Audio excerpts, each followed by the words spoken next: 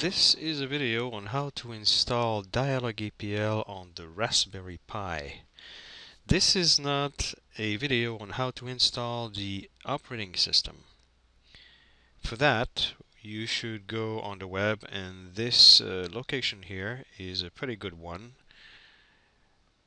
If you will be installing the operating system itself, just make sure that you are installing the proper operating system, like the Raspbian Wheezy and not the soft load Debian Wheezy. Dyalog APL will only install on the Raspbian Wheezy and not the soft load Debian Wheezy. This is the Raspberry Pi.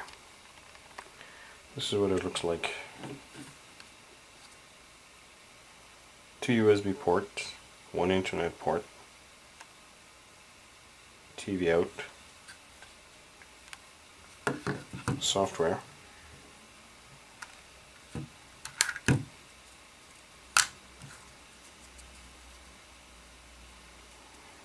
and line in. So let's plug it in. Light is on. Software is loading. Let's put in the Internet cable.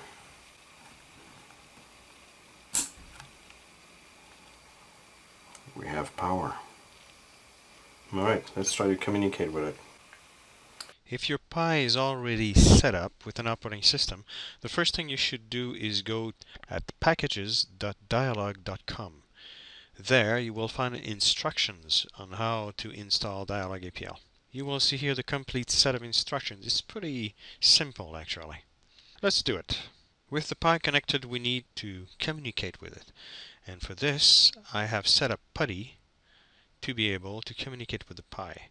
If we look at it, I have already set up the address on my network, and all I have to do at this moment is to open it. Okay, so now the Pi is ready. Let's enter the username, password, and we're ready. The first thing to do is to become root. The second thing is to execute this string here.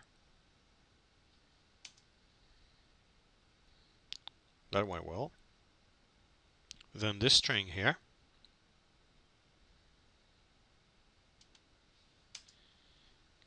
Then get the updates. Copy the string again.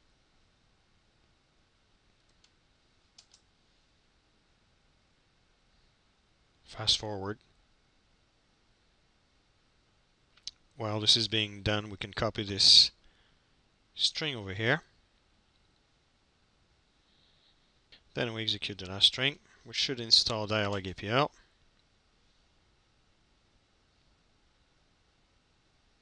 Say yes.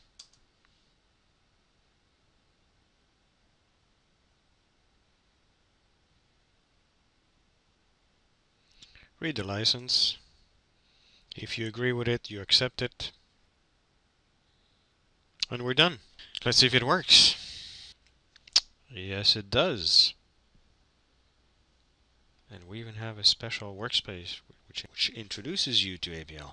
Now, if I try to type characters in the session, I see that it seems to be working. Now, if I want the APL characters, this is a different thing. On my PC here, I have already installed Dyalog APL, and as you can see on my keyboard, I have the IME, which is possibly selected. In this case, it isn't selected because my PuTTY window is only using the United Kingdom keyboard at the moment. But if I select the Dyalog APL IME, then now I should be able to enter APL characters. For example, IOTA 9. There we go. The sum of IOTA 9, 45. This is right. We can look at the library that is being supplied. There's a number of workspaces here. And that's it. This is working.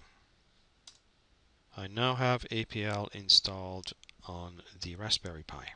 Now, if I want to send workspaces files over to the Raspberry Pi, I have several options. One of the things I can do is to use the USB port, plug in a USB stick, a memory stick in there, and transfer file. At the moment I have nothing installed, so I would have to mount one of the memory sticks, and then I could copy over using CP or whatever. But if you're using Windows, you can also use something called WinSCP. This is the product. You can go on the internet and get it for free.